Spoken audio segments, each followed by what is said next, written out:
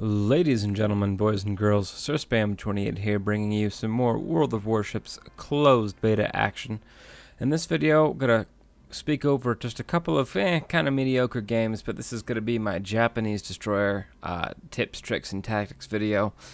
Just to show you some of the techniques that you should be using to unlock the Japanese destroyers' full potential, to really exploit their strengths and to kind of hide their weaknesses a little bit. So in this first of the two games, as you can see, this is kind of a tier 6 game. There's a couple tier 6s, but mostly tier 4s and 5s, and I'm in the tier 5 Minakaze Japanese destroyer from both of these games. As you can see, this is a domination map. Both these games will actually be a domination map. I kind of got unlucky in having getting this map in particular in the domination game mode quite a bit, actually. So at the start, you'll see me plot a course for A. And then I see that the other destroyer on our team is already heading towards A, so I go ahead and change my plotted course up for B. And that's the first thing I want to talk about in regards to Japanese destroyers. You're very fast, you're very maneuverable, and more than that, you're very stealthy. The spotting range, or the spotting distance at which you get spotted on Japanese destroyers is very low, and that continues. That's a trait that they share all the way up the tier. I mean, obviously, as the ships get bigger and higher tier, the spotting range goes up and up and up, but they never get that large. So what you should be doing at the beginning of the game, especially on the domination map, and this is really the thing that decides what team wins domination maps, is the team whose destroyers rush the caps. And as a Japanese destroyer, you're actually better than an American destroyer at rushing the cap, just because you're on average a little bit faster and you're a whole hell of a lot more stealthy.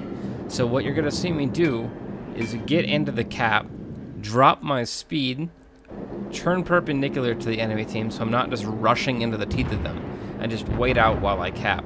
And while I'm doing that, I'm constantly scanning around, looking for targets, looking at the team deployments, looking to see what my next move is going to be after I cap. Now, in this instance, in this match, I can see that we've got a few ships invested towards A, but we've got a lot of our force going kind of towards C. So I figure that this is probably going to be a game where we cap B and cap C and win off of those. So as I get into the cap, like I said before, I'm going to churn kind of away from the threats and drop my speed, because I don't want to keep going full speed, you know, 39.3 knots. That's going to get me way too close to the enemy team, way too fast, and that's going to drop me underneath that stealth radius that I have, and that's no good. I want to be able to cap this point without anyone even knowing where I am. That's just, you know, exploiting the stealth of the Japanese destroyer.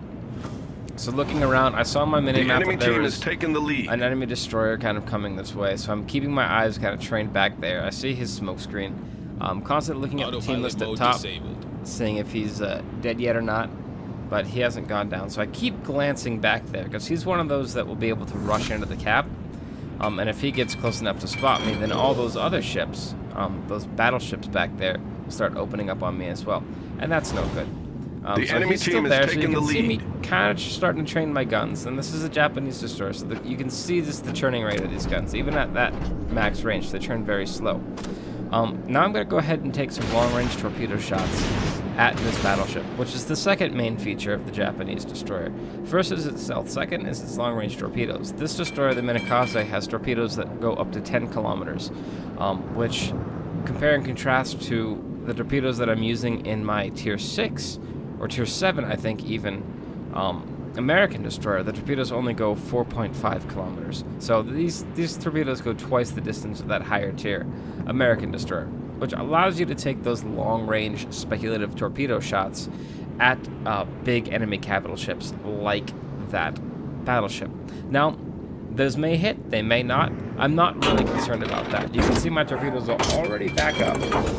So you can just kind of keep spamming those long-range torpedoes at targets of opportunity. Now, what I do is I go ahead and stop in full reverse here as I'm coming across this peninsula, because I'm kind of worried about, A, those planes spotting me, and B, note that ahead of me and to the right, there was also an Omaha class cruiser that was kind of in that area. So I don't want to go too far out in this direction, and I really want to keep this island kind of in between me and those battleships. So if the worst does come and I do get spotted, I can have some hard cover. And there you go. You can see the Omaha cruiser that I saw on the minimap earlier has kind of re-emerged, and now I'm backing away from him, and I'm staying out of spotting distance at this point. He still has no idea that I'm here, and you can see that I fired off another speculative salvo of those long-range torpedoes, just to see, again, kind of putting more pressure on those battleships, making them maneuver, and you're kind of forcing their hand. So now as this Omaha keeps approaching, I go ahead and shift back to going full speed forward, pop my smoke just to get in some cover, and turn perpendicular to what I believe his course is going to be. I mean, I'm fairly confident that he's looking to come in and cap B for his team. So as he's coming through this little narrow channel, this kind of gives me an opportunity to launch some good torpedo spreads. Now what you'll see me do here is something that you should be doing with your torpedoes. Launch one spread right on the money, right on the grade leading indicator. Then I launch a spread a little bit behind, and then the third one a little bit ahead, just so I kind of have my bases covered for when he maneuvers, if he maneuvers, to be able to hit him no matter which direction he turns with at least 1 or 2 torpedoes. And you can kind of see that come into play here. The first spread misses, but the second one hits from the second spread, and then one hits from the third spread. And I'm able to heavily damage him and cause some flooding. And he's at a low enough health that I start opening up with the guns. Now you'll see that this is a distinct disadvantage of the Japanese destroyers. If I was an American destroyer, this guy was already dead. I would have fired 2 or 3 salvos of all 4 of my 5-inch guns into him, and he would have been dead. And those would have been AP shells on the Omaha, and he would have definitely been dead at this point. But since I'm a Japanese destroyer, I'm only able to get a couple of guns around in time, and because the rate of fire is so low, I'm only able to put like 3 shells into him, which means that he's able to survive for a little bit longer, and I miss out on that kill.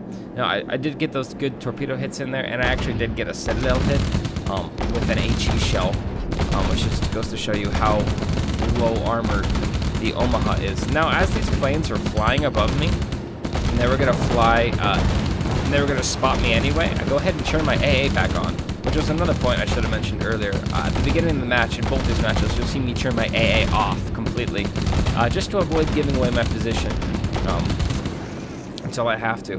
But those dive bombers were going to fly. I could, looking up in the sky and seeing their path, they were going to go right over me. So they were going to spot me regardless.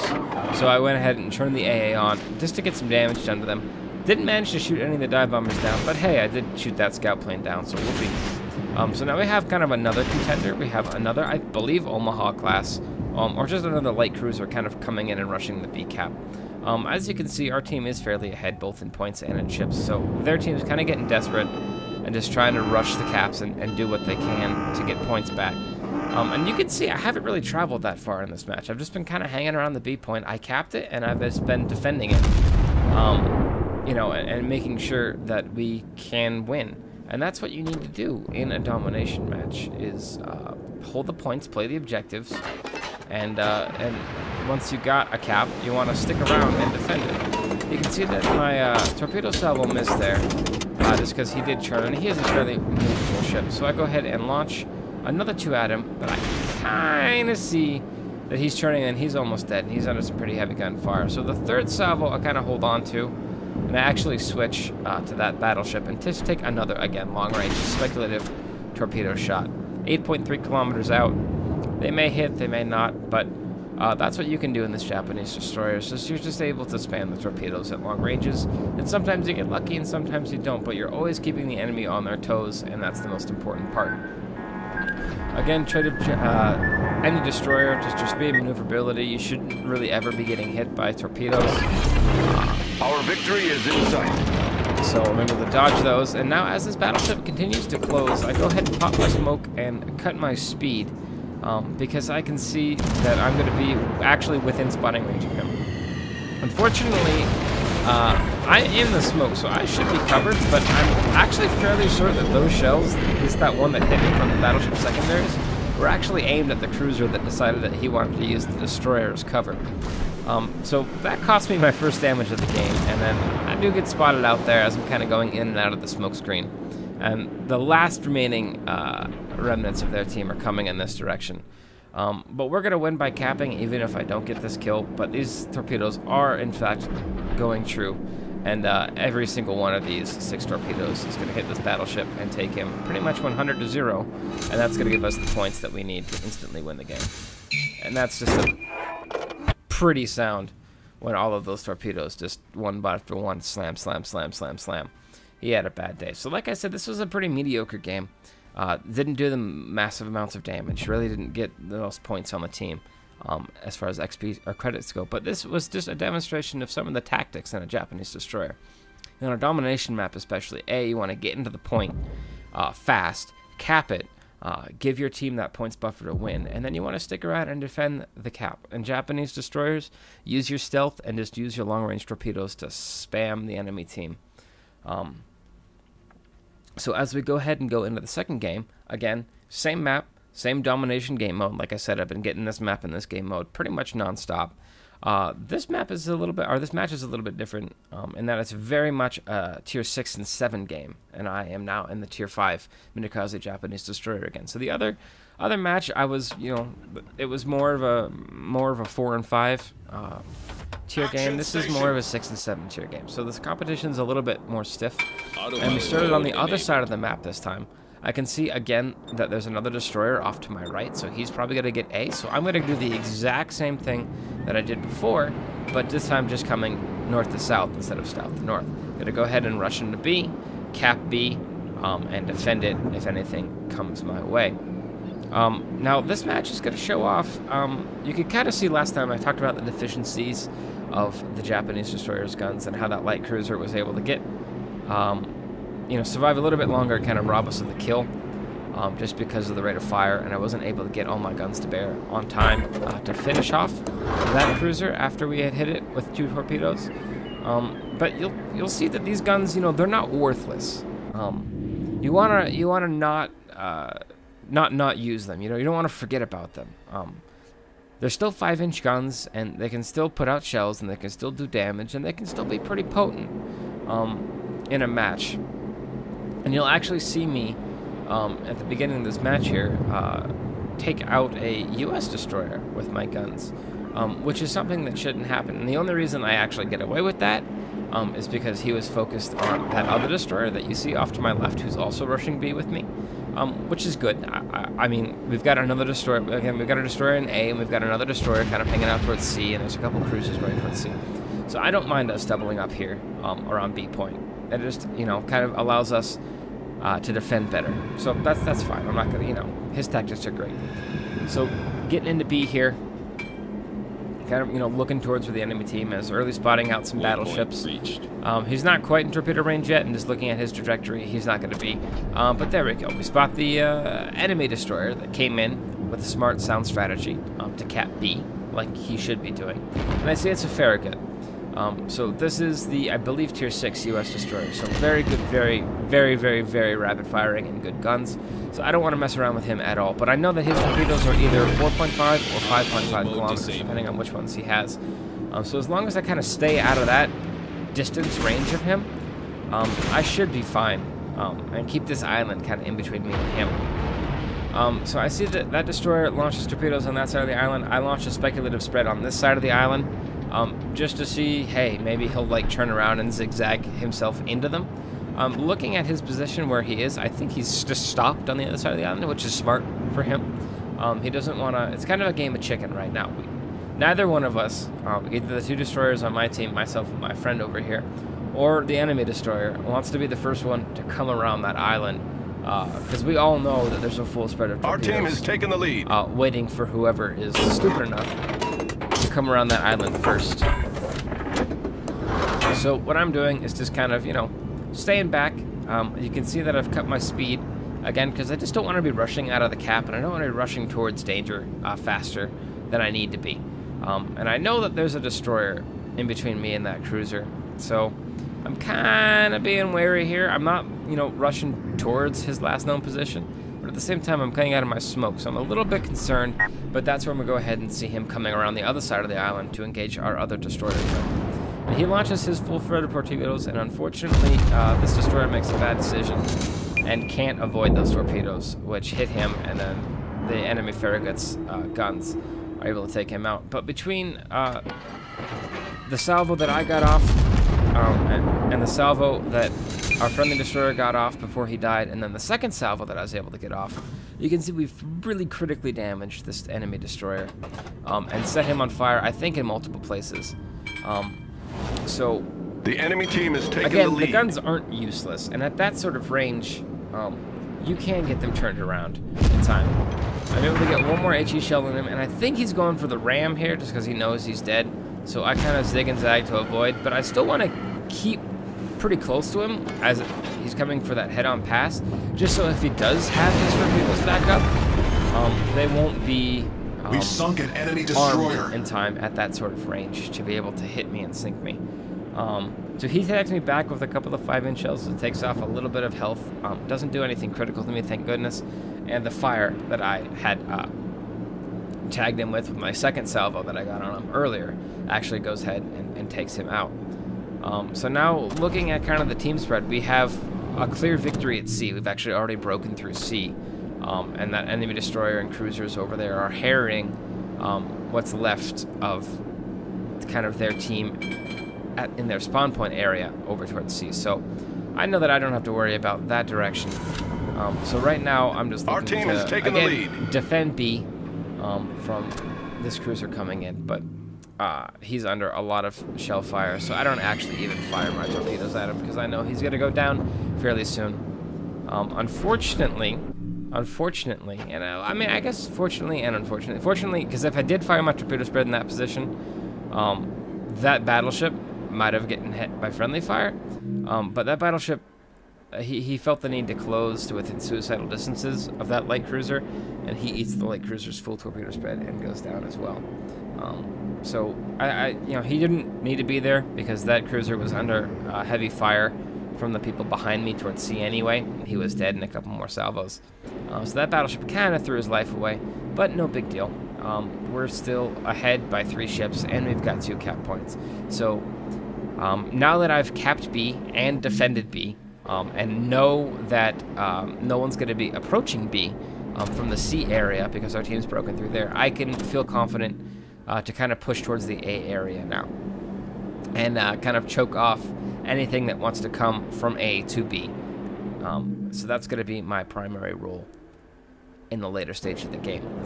So once again, just general overview of tactics with Japanese destroyers. Use your speed and stealth to get into a point and cap it early. And then just use your torpedoes and your guns and just smart positioning, using your stealth. And when your stealth is going to fail, use your smoke screen to defend the point that you've capped. And hopefully, you're able to hold on to that point and let your team do work. Especially on this map on Domination, it seems like B is only ever rushed by a destroyer or maybe a cruiser to back it up. It seems like teams really like to swing around all the way, you know, to the 1 and 2 line around A or the 9 line around C and shoot through those routes. So it's pretty safe for a Japanese destroyer to go ahead and go into B. Now I fired my first speculative long-range torpedo salvo against that battleship, and they all missed. So as I'm coming around this headland, I know I'm going to be pretty close to being within spotting range. So that's why I go ahead and pop the smoke, and I cut to half speed there, just because when you're moving slower in the smoke, it's more effective. Normally, if you're going full speed, especially if you're going like 40 knots like this thing can do, and you're laying the smoke's only going to be behind you. But if you drop it down to quarter or half speed, you kind of give time for that smoke screen to envelop you completely and kind of move along with you, and it keeps you in the smoke better. Unfortunately, this little headland of this island is staying between me and that battleship, so I'm not able to get the torpedoes exactly where I need them. So what I did instead is I launched the first spread, and then I waited about 3 or 4 seconds in between, and then I launched the second spread, and then I waited another 3 or 4 seconds, and I launched the third spread, in the hopes that he would see the first torpedoes coming and start maneuvering, even though they weren't on course to hit him, and maneuver into the second and third spread. But now I've kind of, you know, pushed through and broken through to the back flank where they were, and I found their aircraft carrier, which is good because our team didn't have an aircraft carrier. So this guy could do substantial damage to our remaining battleships. We have 4 battleships, they have 4 battleships, and this aircraft carrier could really be the difference in our battleships winning or losing. So I'm able to kind of take my time and get all of my torpedoes into him and kill him, which ups our points greatly as well. Enemy aircraft carrier Also, blown again, up. kind of secures our position as having the dominant surface force. So now our battleships don't have to worry about being torpedo bombed, and they can just focus Our their fire victory is in sight. on their battleships, which is good. So that guy's making a break for B. But I can kind of see, just looking at the minimap, that we have tons of ships over there to intercept him from getting into B and capping it. So I don't really worry about him, and I kind of turn back around and go ahead and start heading towards their other battleships. This guy is steaming back towards me. I think he's a bit perturbed that I was able to take out his carrier buddy. So what I'm going to do is, again, these long-range speculative torpedo shots, especially as he's kind of turning more broadside to me, and I'm turning more broadside to him. Hopefully those might hit. They might not. Again, that's the whole thing about Japanese destroyers. You can just take these long-range torpedo shots and see if they hit or not. So what I'm going to do is, while my torpedoes are reloading, I'm going to go around this island, make sure that I have solid cover. He's not going to see me anyway from that distance, but I'm going to go ahead and then get into this gap. And he's actually churned and he's heading towards this gap. So that's why I slowed down, just to give myself some time to get the torpedoes reloaded. And this guy really wanted to kill me. I don't know why he's launching torpedoes behind me. You shouldn't do that. You shouldn't ever launch torpedoes if there's a friendly ship in between you and your target. This guy's under some pretty heavy fire, but I know I'm about to get cover in between me and him, so I'm able to reveal myself, and he's probably spotted me anyway, just with some fire, just to get some extra damage done.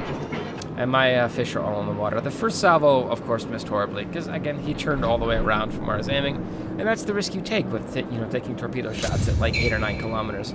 But we go ahead and get a torpedo hit on the second salvo there. I don't know if I get another one. No, I think it's just the one. But now you can see that our points are such that even if the hand of God came down and wiped out all of our ships but one, we would still win. And there we go, because the battleship goes down, instantly pushes over that 1,000-point threshold, and we win the match. So again, just a demonstration of general tactics that you want to be using with Japanese destroyers. Finished second in this game. Again, both these games, they weren't anything really special, but just kind of demonstrate the general frame of mind that you need to have when you're playing destroyers for Japan.